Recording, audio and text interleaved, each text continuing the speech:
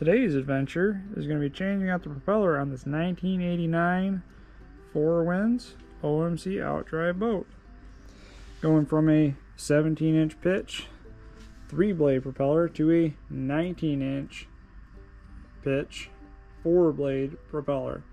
So this has always been a good brand, so that's what we stuck with. The 17 pitch was good.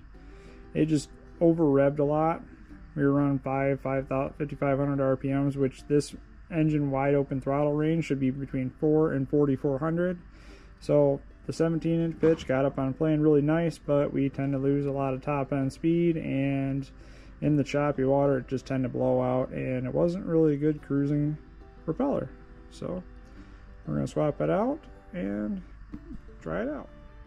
First step in swapping out propeller is removing the cotter pin, and that will get the lock nut off. Needle nose pliers makes quick work for pulling the cotter pin and that lock ring off. As you can see, all that's left is the nut. This one is a 27mm. Obviously they all can be different. To get this nut off, obviously since the prop spins freely, the trick is just putting a block of wood right between the top of the outdrive and the propeller, locks it in place, and then put the socket on there and break it free. Just like this. Quick test fit of the new propeller versus the old propeller. There's obviously a big difference in makeup and styling. Very nice stainless steel propeller.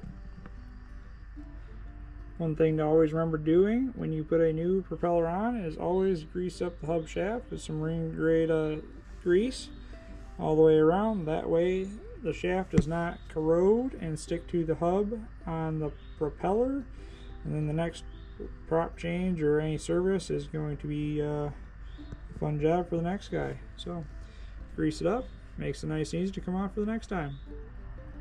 Reassembly is the same as disassembly. Put the prop on, put the backing nut on, plate on, put the nut on, and then block of wood on the top of the cavitation plate, and tighten it back down to spec. Simple like that. As you can see, the washer and the nut are in place, and you can see the cove where the cotter pin goes through.